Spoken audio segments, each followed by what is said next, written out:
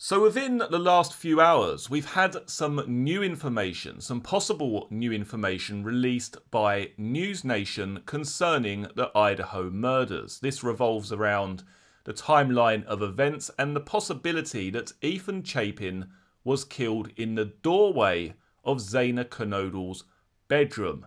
So I'm going to run through quickly what has been stated here, and then I'm going to talk to you about what I believe may have happened during the evening or early morning hours of November the 13th.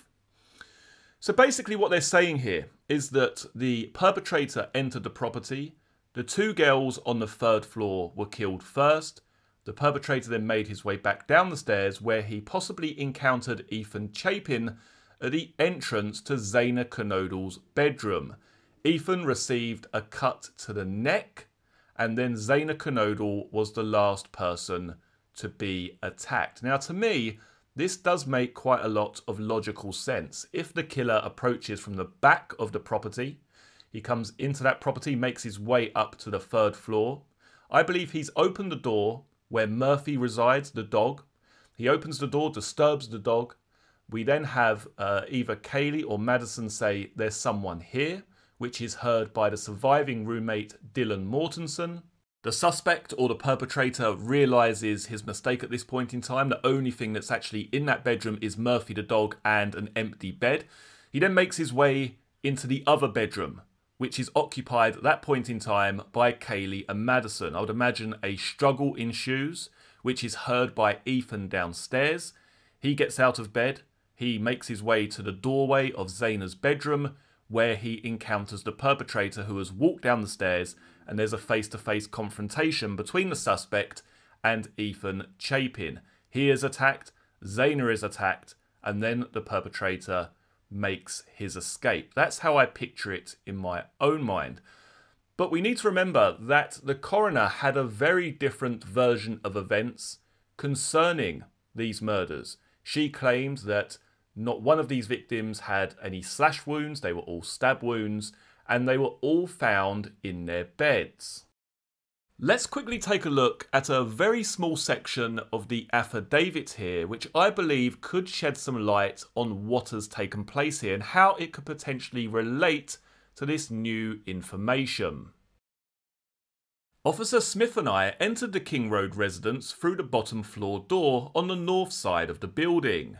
Officer Smith and I then walked upstairs to the second floor.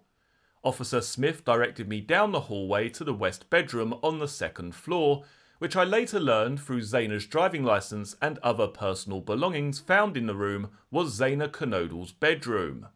Just before this room there was a bathroom door on the south wall of the hallway. As I approached the room I could see a body, later identified as Knodl's, laying on the floor. Knodl was deceased with wounds which appeared to have been caused by an edged weapon. Also in the room was a male, later identified as Ethan Chapin. He was deceased with wounds later determined to be caused by sharp force injuries. I then followed Officer Smith upstairs to the third floor of the residence. The third floor consisted of 2 bedrooms and 1 bathroom. The bedroom on the west side of the floor was later determined to be Kaylee Gonsalvez's room. There was a dog in the room when Moscow police officers initially responded. The dog belonged to Gonsalves and her ex-boyfriend Jack DeCour. I found out from my interview with Jack on November the 13th, 2022 that he and Gonsalves shared the dog. Officer Smith then pointed out a small bathroom on the east side of the third floor. This bathroom shared a wall with Madison Mogan's bedroom. As I entered this bedroom, I could see 2 females in the single bed in the room. Both Gonsalves and Mogan were deceased with visible stab wounds. I also later noticed what appeared to be a tan leather knife sheath laying on the bed next to Mogan's right side.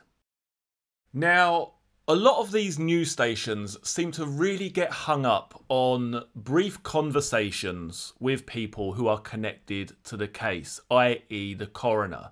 Well, the coroner said that they were stabbed, they were found in their bed. It's like people hang on to these little words as if it's like the gospel truth or something, you know. It's really weird. Basically, they're just giving you an overview of what they've seen. They're not going to say, well, Yes, okay, yeah. Well, I walked into the property, and Ethan had 2 slash wounds, 4 stab wounds. Kaylee had 2 slash wounds, a slash wound here. It doesn't work like that. These news media companies, corporations, whatever, in America that are seeking this information. As I say, they're almost taking it as the gospel truth. This is a coroner who probably doesn't even really want to be on your show talking about what they've discovered in this awful, horrible crime. They're not going to be giving you minute details as to what that crime scene looked like. And I think they're trying to hang on to this in some way and trying to, I don't know, basically say that what the coroner is saying doesn't match up with this new information. But what I want to go by is the affidavit. And rereading that here, there doesn't appear to be any real consistency in these individuals' wounds. It's not like we have the officers walking in and on each occasion they've described this individual was killed by a sharp-edged weapon. We're not seeing that here. We're not seeing that through the 2 girls that were found on the 3rd floor and Zaina and Ethan on the 2nd floor. There's a different description almost for each individual. And I mean, really, all you need to do is look at the affidavit and make up your own mind, whether you believe that this was a cold-blooded killer who knew exactly what he was doing, knew exactly where to injure these individuals. Everyone was injured with a certain amount of stab wounds. It's very calculated, very cold. Or was this someone who was in a complete frantic state, which is what I personally believe, which we'll get onto just in a little while. But when you look, as I say, at the affidavit, this is really all you need to know. All of these individuals are described as not being killed in a different way as such, but there's no consistency here. Zaina Knodel had wounds which were consistent by being caused by an edged weapon. Then we have Ethan Chapin in the same room as Zaina Knodel, who is described as having injuries caused by sharp force trauma or sharp force injuries. And then you have the 2 girls on the top floor, and they are described as having visible stab wounds. So there's no consistency there. There's not one piece of terminology used to describe all of these individuals' wounds, if that makes sense, which could tell us that they have different types of wounds, slashes, stabs, whatever. But interestingly there, it does mention that Ethan Chapin was found in the room. Not outside the room, not in the hallway, not in the doorway, but in the room of Zaina Knodel. Zaina Knodel's bedroom. Let's just reread that very small section there. Also in the room was a male later identified as Ethan Chapin. So a lot of people are going to jump on this and say, well, he can't be in the hallway and then be found in the bedroom. I mean, that's not possible. But then think about it logically. It's highly unlikely that he's going to be attacked and stay completely stationary. He's most likely in the doorway or just coming out of Zaina Knodel's bedroom when he encounters the suspect. Maybe he stumbles back into that bedroom. Maybe he tries to protect Zaina, which is probably the most likely scenario here.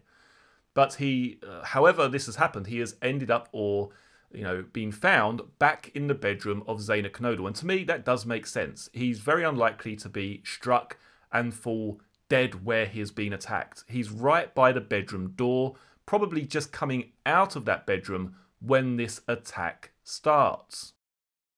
So in summary, I do believe that this is quite possible here, that Ethan Chapin may have been attacked in the doorway or just coming out into the hallway of that property when he came face to face with the killer. I think a lot of people get fixated or stuck on this idea that this was an individual who was trying to commit the perfect murder. This was someone who was waiting in the shadows, approaching the house stealthily, almost like a ninja. But that's not the impression I get when looking at what has taken place here. We have an individual, if this is Bryan Kohberger, who has approached that property not knowing what he's going to expect inside. He approaches the property when they're already inside. He hasn't been outside staking that house for hours on end, knowing exactly who's inside there. He's got no idea. Something has tipped this individual over the edge at some point in time. Either his fantasy or whatever has become too much and he needs to act now. But there's massive mistakes. It's almost frantic, very out of control, both before these murders, during the murders, and also after the event. And I think that's partly demonstrated by the fact that when this individual enters the property initially, he opens the wrong bedroom door. He opens the door with the dog inside, with Murphy inside, and an empty bed. He doesn't really know what he's doing. He knows why he's there. He knows what his purpose is, but there's no real proper planning which has taken place in order to commit this crime in the cleanest, fastest way possible. Yes, this was done in a very quick manner, but it's all frantic. It's completely out of control. Also demonstrated by the fact that this individual drives, past the house on 3 or 4 occasions. Needs to do a 3-point turn because he's probably missed the turning that he needs to go up in order to park the car and get out and commit these crimes. It's very, very sloppy, very, very messy. And as I've said a million times, very, very frantic. Not just in the pre-planning, not just in the events which transpired leading up to the attack, but also the attack itself. The fact that he has gone into the wrong bedroom, then most likely murdered the 2 girls on the 3rd floor, come down the stairs and been approached or has caught the eye of a male individual who probably didn't even know was in the house at the time because of his terrible planning. He's had to attack this individual and also Zaina. And then he may have even seen a surviving roommate in Dylan Mortensen, but still exited the property, and also left the knife sheath on the bed upstairs. It's a complete and total loss of control here. Anyway, do let me know what you think about these recent developments and this recent information which has just come out. Do leave your own thoughts and theories in the comments section below. Please do give this video a thumbs up and click the subscribe button below to be notified of future content. I look forward to seeing you all again for the next one. Take care. Cheers.